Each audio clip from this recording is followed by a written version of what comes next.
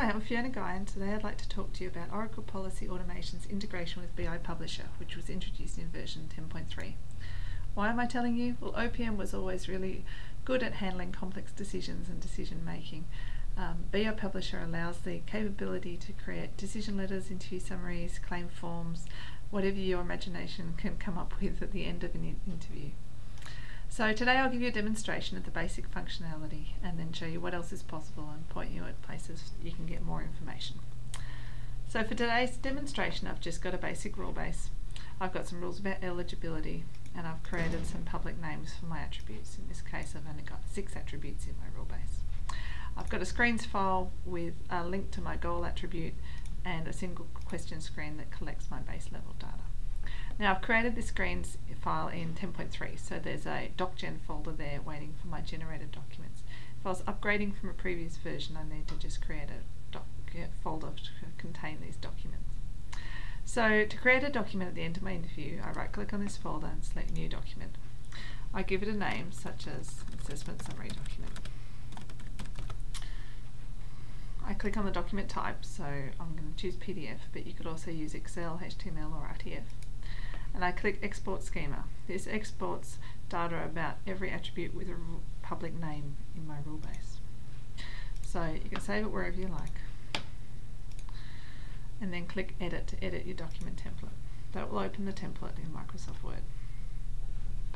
I've installed BI Publisher, so there's a BI Publisher ribbon there with links to pretty much everything I need. If I click on XML Schema, that will load the schema that I just saved.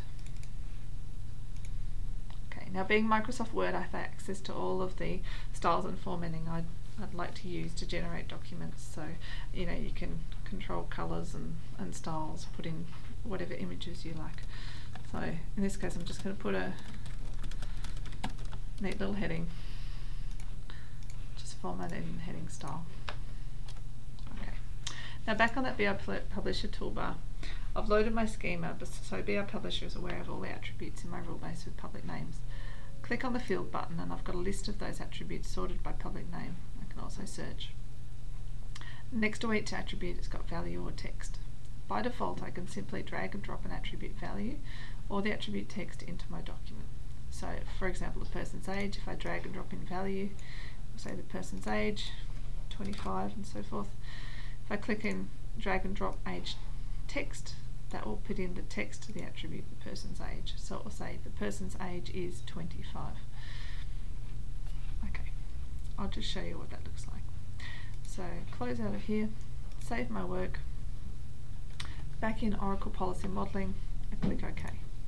Now I need to add a link on my summary screen to access that document. So open up my assessment summary, click New Document, select that document I've just created from the drop down list, and add a caption.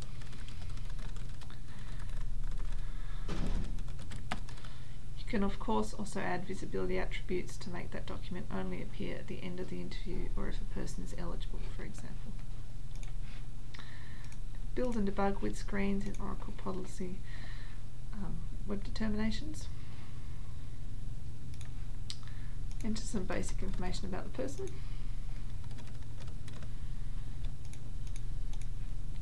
Now generate my document. You can see those fields that I drag and dropped are appearing in the document.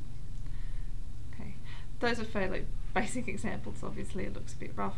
If I want to do something a bit more advanced, there's options in the BI Publisher toolbar to allow conditional text. So you might just want to display a piece of text if an attribute is or isn't true or is over a certain value, for example.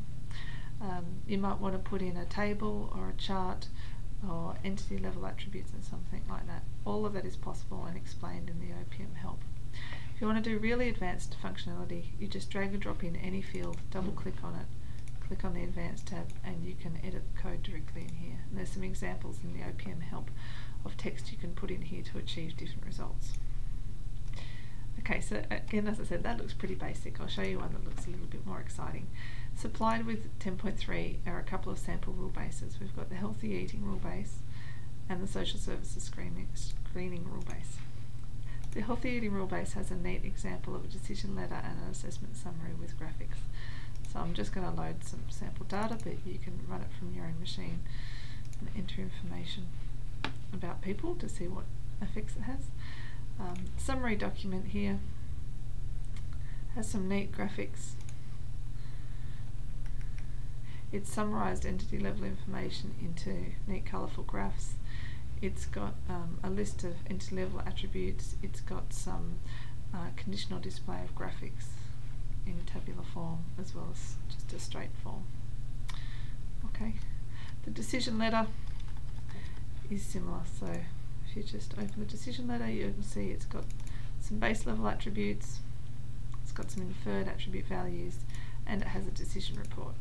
Now for both of these sample rule bases, we've provided the raw templates as well as the whole rule base, so you can see the entire package and adapt the examples to your own circumstances.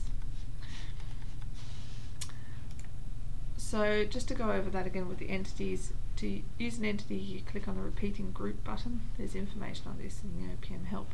One of the really powerful things about PI Publisher is you can sort your entity information based on attribute values. So you can, for example, sort by child name, put them in alphabetical order, and so forth. You can add graphs and charts by clicking on the buttons on the PI Publisher Toolbar. You can add decision reports, as examples for this in the OPM help, images, and you can preview your document from within Word. I didn't show you how to do this today, but there are explanations there in the OPM help. Sample rule bases are installed to this location by default, so you can copy and use as examples as you like. For more information, look at the step-by-step guides in the OPM help, post your comments and questions to the OPA community forum, or call Oracle for further assistance. Thanks for listening.